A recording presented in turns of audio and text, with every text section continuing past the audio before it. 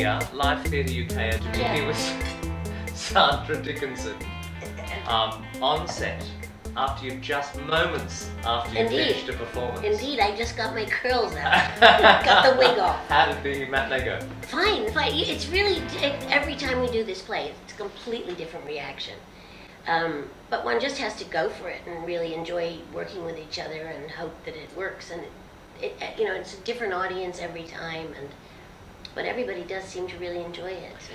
In case the people watching this didn't realise, this is a set that says Lucy. They can see it. Yes. And it's I Loved Lucy. Yes. Did you love Lucy as a young? I did. I grew up. She was big in the sort of 40s and 50s. Well, in Australia we had reruns way. Well, yeah. I mean, my daughter was watching reruns long after the originals. Everyone loved Lucy, didn't they? I mean, I grew up with all the kind of 50s American comedians and comedians. And I watched rerun after rerun after rerun, just like Lee. You were born in the US. I was born in Washington, D.C. And you've spent a lot of your career... I came to England at the age of 20, and I came for a year. And it's now coming into the 48th year. So my plans didn't really pan out the way I thought they were going to. That's life. Yeah, that's life all That's over. showbiz. Yes, yeah. Well, yeah, and I won't go into my tawdry past. But no, I have a family here now, a daughter and grandchildren, a lovely husband, and not in that order. A lovely husband should come first. But anyway, so my life just sort of took over, and I never went back. But I do visit America a great deal. You've had a very varied career. Yeah, I have. I've been very, very lucky. Would you say that this role in I Love Lucy is something I think it's the best role I ever had. Right. Yeah, I think it's the best role I ever had. Lee's play is delightful, beautifully written, I think. It's a bit like a pinball to play, pinball machine, because you're just, you know, you never know. I mean, it took a while to kind of figure out what was coming up next, because it is very random, the experiences and the scenes. But then once you do get to know what's coming next, there is a kind of through line. Of course, it's based on the book. It's based on his best-selling memoir of his life, 10 years with her. And it's I call it a love letter, because he was someone who was a big fan, who through family connections became a very close and intimate friend in the later years of her life. Are you aware how uncanny your resemblance to Lucille Ball is? It was quite scary when I put the red wig on, how similar our faces were. Yeah. She used to draw on these big sort of flying buttress lips, which I do for the play as well. But I think it is slightly uncanny, really. Do you know what I loved about your performance? Is that just everything. No, it's a cute play. There's not a lot of humour in it. There is humour. There's, you know, it's a dramatic telling of a relationship. Yeah. But what I got from you was that I knew you were funny. Do you know what I mean? You weren't doing Lucille Ball shtick. Yeah. But for me, your performance was all about what you didn't say, or what you were hearing, or what you were thinking underneath, or... That's great. Yeah. I mean, it's really something else. Yeah, that's great. How do you approach a role like that?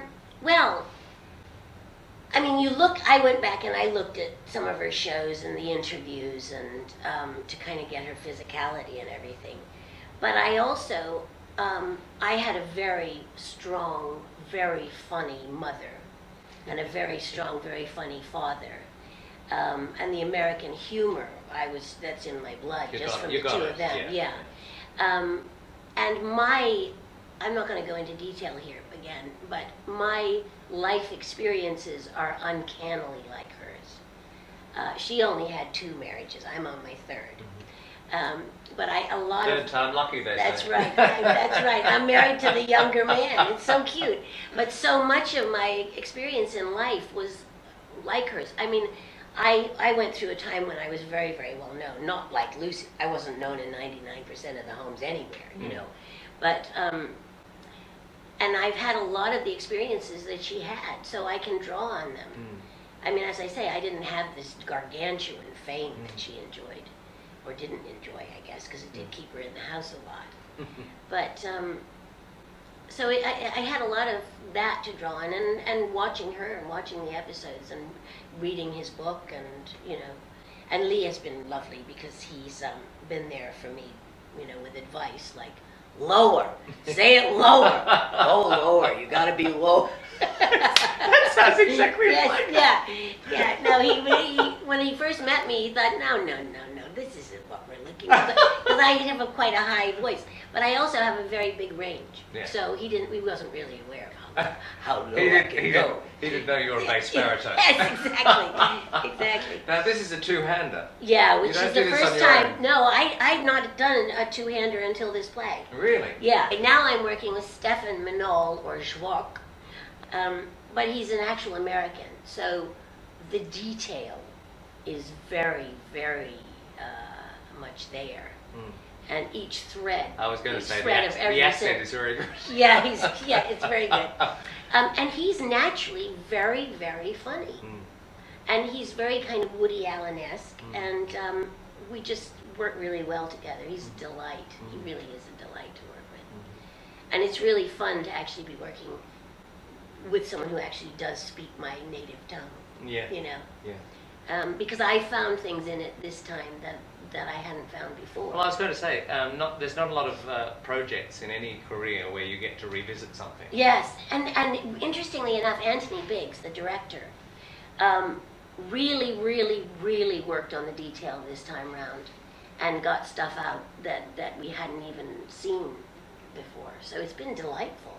What's next? Is there a possibility of a transfer? Well, there's lots of talk about. Yeah. I mean, they did it here before, and they felt that it was there was still unfinished business, so they remounted it.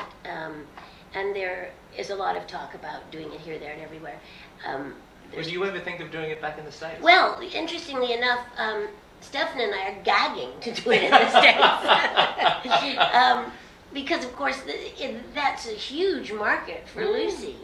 You know, that's where she was known in 99% of films. So, but it's just, I think they want to try and do it one more time in London before they start thinking. But, I mean, I would love to do it in California, where my brothers are, so they can see the show. And it would be great to go to New York again. I've only been to Broadway once with Not About Nightingales, Tennessee Williams' first play. So that would be really fun to go there again.